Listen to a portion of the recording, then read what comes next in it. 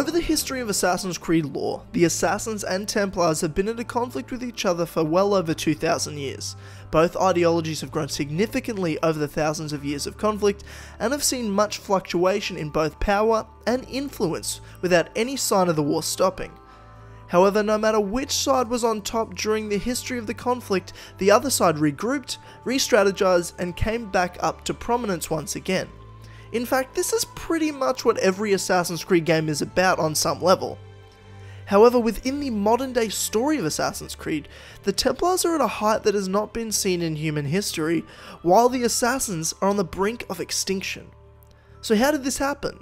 What changed? What events led up to the Templars' rise in the modern day, and how did they nearly eliminate the Assassins from the earth? Well, in this video I'll be talking about all of that and more, discussing the history and formulation of Abstergo Industries and how they brought the Templars to a height of their power that they have not seen before during the 20th and 21st centuries.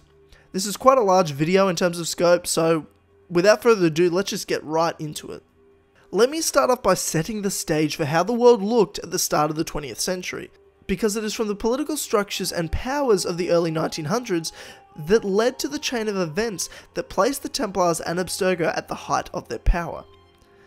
The year we're going to start is in 1908, so what was going on in the world then? Well, for some context, Theodore Roosevelt was the President of the United States, King Edward VII was the monarch of the United Kingdom after succeeding his mother Queen Victoria following her death in 1901. And by this point, Russia had already seen a revolution from 1905 to 1906 with political unrest, worker strikes and military mutinies that led to the Russian Constitution of 1906 that pretty much was just a fancy document stating the Tsar, in other words king, was absolute leader of Russia, but there would be a half-assed democratic system called the Duma that could still be totally overruled and controlled by the Tsar, who had complete control of the executive foreign policy, church and the military. Now, what's important to note about this history I've just gone through is the Tsar of Russia at the time, Nicholas II, is, in Assassin's Creed lore, a holder of a piece of Eden, a Staff of Eden to be exact. This was used to control the populace and definitely help subdue the revolution of 1905. However, before June of 1908, presumed Templar covert operative Grigory Rasputin, pretty much the creepiest looking dude in human history, infiltrated the inner circle of the Russian Tsar and became very close to his family. Somewhere during that time, Rasputin stole the piece of Eden and delivered it to a Templar research facility in Tunguska that was then infiltrated by the Assassins that caused an explosion known as the Tunguska event, which flattened over 2,000 square kilometers of land. The event is commonly considered in history to have been caused by a meteorite exploding in atmosphere above the region. The stage the Templars and Assassins were at during this early 20th century time is pretty much similar to what they've always been like in terms of their conflict. The Templars would continue their attempts at infiltrating politics, trying to find pieces of Eden, and trying to control the world, while the Assassins would try and derail these plans and stop the Templars at all cost. However, two events occurred that gave an opening to the Templars. Two very important moments in history that was not quite intended to have the effect that it necessarily did, but helped the Templars nonetheless. One of which I will get to in a moment, and the other of which we just brushed past in fact. Rasputin taking the Staff of Eden from Russian Tsar Nicholas II. That started a chain of events that occurred that led to another revolution in Russia in 1917, and ultimately the demise of the monarchy in Russia altogether. The Duma took temporary control as a provisional government, and was eventually toppled by the Soviets, and after years of fighting and political backstabbing, the Soviet Union was formed as a communist state in 1922. A state that would have great political strength during the 20th century and importance to the world, Abstergo and the Templars. The second of these events happened in 1913, when Templar Henry Ford rolled out the assembly line. With it, a plan was formulated by the Templars in a circle that would ultimately form Abstergo Industries. The assembly line was seen by the Templars as a means to control both the workers and the capitalistic industries that employed them. Henry Ford, Ransom E. Olds, and Thomas Edison were just some of the major Templars who formulated this plan that would use not only the politics and military that they have been influencing for millennia, but the capitalistic economic system and scientific progress as well to bring the Templars to unseen heights. So let's fast forward to 1937. The Templars' plan have been in the works for more than 25 years at this time, developing their technologies further and collecting more pieces of Eden, all the while the communist threat from the Soviet Union and around the world grew. The Templars saw communism as a threat to their capitalistic plans and sought to keep the world in conflict against them. So it was that year in 1937 that with the help of Templar puppet and US President Franklin D. Roosevelt, that Abstergo Industries was formed as a front for the Templars' scientific work and means of wealth. For millennia, the Templars had been using politics as a means of reaching the pinnacle of society and achieving control. The Templars in the 20th century saw a new way. With the manipulation of the economic system of capitalism, the Templars could create an industry that fronted as a corporation, while secretly working towards the Templars' main goals. This allowed the Templars to remain out of the public eye of politics and into the homes of people all over the world through products, science, and new and advancing technologies. To spread both the influence of Abstergo and their products throughout the world, all the while culling the communist threat, the Second World War became a major piece to the Templars' plan. Granting Templar puppet Adolf Hitler an apple of Eden, the groundwork was laid for the conflict that saw Europe and many parts of the world enthralled into war. In fact, both the Soviet Union's leader Joseph Stalin and Germany's leader Adolf Hitler were puppets to the Templars during this time. This gave Abstergo the time they needed to make quiet progress and prepare for a post-war era in which it would be Abstergo that would help rebuild the world as they saw fit. Near the end of the war, in July of 1944, the Bretton Woods Conference occurred, which was a United Nations monetary and financial conference that prepared countries post-war.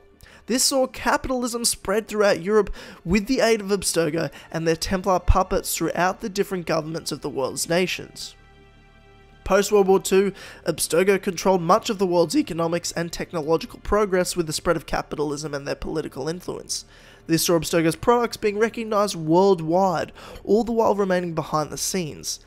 They also eliminated many of the influential puppets they had been using to eliminate possible whistleblowers in the future, as well as their political threats, including Harry Dexter White, who helped found the World Bank, and famed mathematician Alan Turing.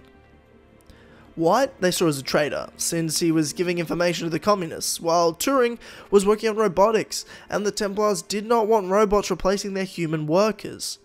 Abstergo were also involved in the development and founding of NASA and orchestrated the assassination of US President John F. Kennedy, just to name a few crazy events they were involved in throughout the latter half of the 20th century.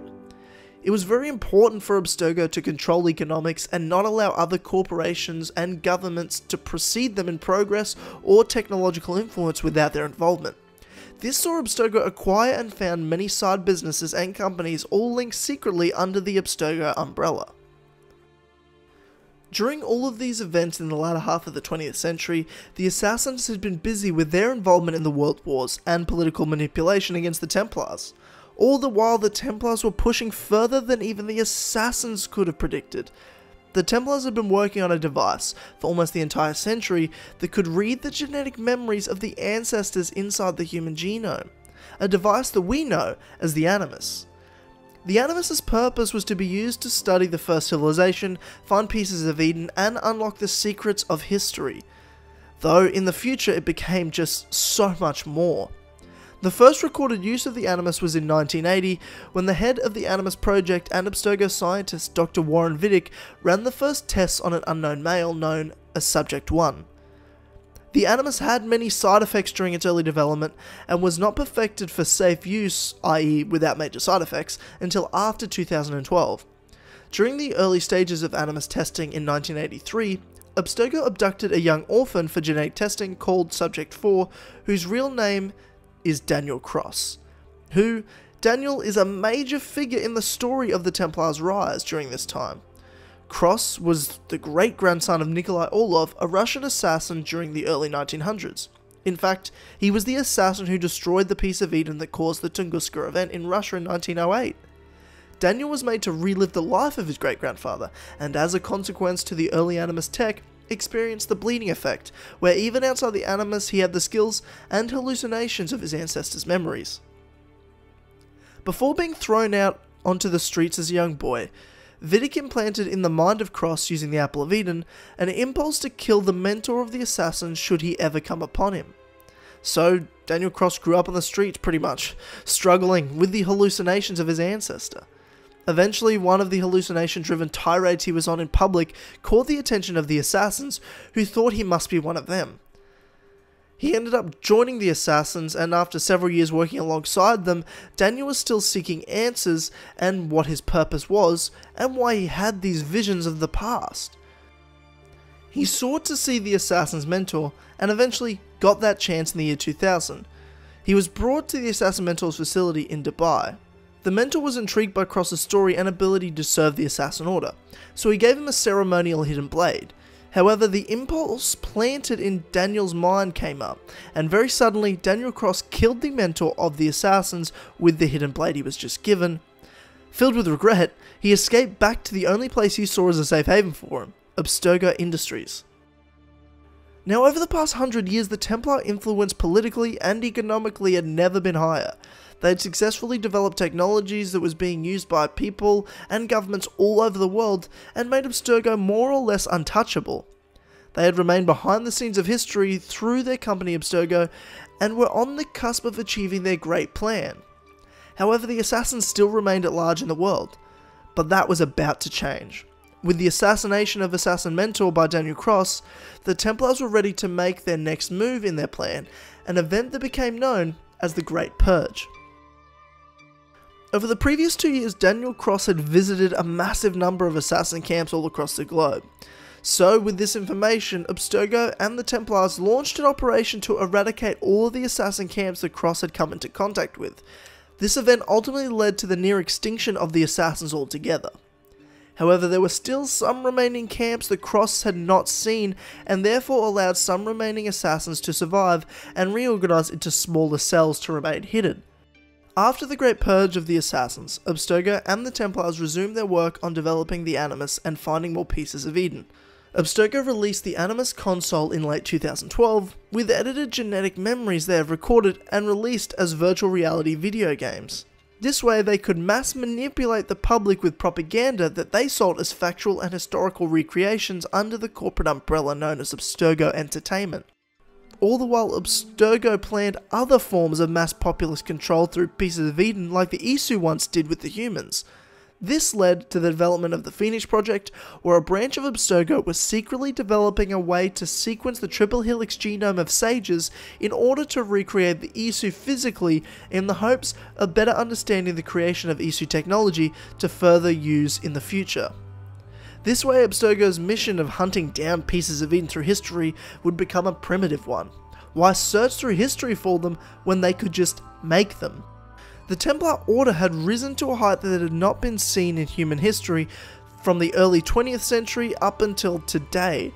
They manipulated the economic system of capitalism and spread it throughout the world through a post-World War II rebuild that was funded by Abstergo Industries, the corporate and financial front to the Templars. They eliminated all opposition as they rose to prominence, and developed technologies necessary to eliminate their previous ways of operating, and allow the Templars to refocus on multiple ways at once for achieving their ultimate goals, all the while remaining behind the scenes. Oh, and can't forget more or less eliminating the entire Assassin Order, of which you can pretty much piece these events all the way back to some ugly, creepy looking dude stealing a star from a Russian king. Thanks, Rasputin.